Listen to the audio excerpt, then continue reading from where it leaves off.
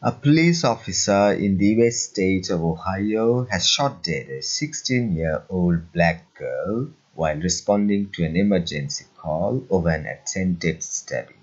The teenager involved in the incident in the state capital Columbus has been identified as Ma'Khia Bryant. Columbus police have produced bodycam footage which appears to show the girl attacking others with a knife before being shot. An inquiry is underway with officials urging local residents to remain calm. The officer involved, who has not yet been named, has been placed on paid administrative leave, US media report.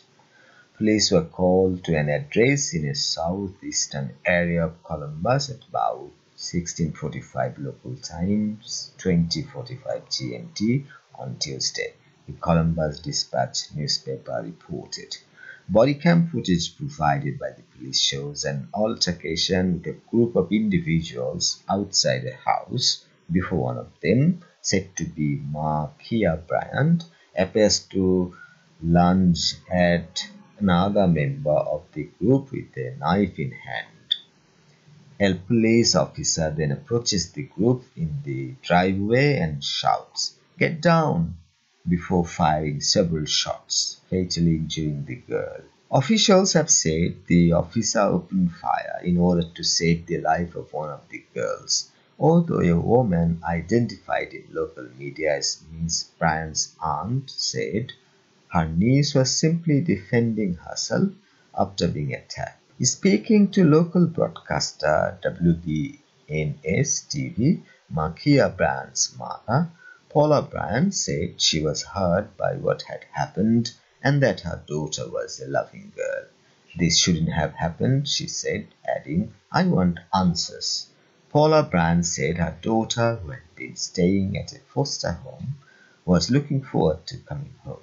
At a news conference, the interim chief of Columbus Police, Mike Woods, said an inquiry was being conducted by the Ohio Bureau of Criminal Investigation. At the conclusion of that investigation, the divisional police will conduct an administrative review of the actions of this officer and all officers at scene, he said. "This is a tragic incident for involved, but especially for the family of the female." Columbus Mayor Andrew Ginther described it as a horrible, heartbreaking, and a tragic day in the city. We know based on this footage, the officer took action to protect another young girl in our community, but a family is grieving tonight. The shooting in Columbus happened shortly before a jury found a former police officer guilty of murder over the death of African-American George Floyd on a Minneapolis street last year. Derek Chauvin, 45, was filmed kneeling on Mr. Floyd's neck for more than 9 minutes during his arrest last May. The widely watched footage sparked worldwide protests against racism and excessive use of force by police. Protesters later gathered in Columbus near the home where the girl's shooting took place. This news from BBC. Please subscribe to my channel. Thanks for watching.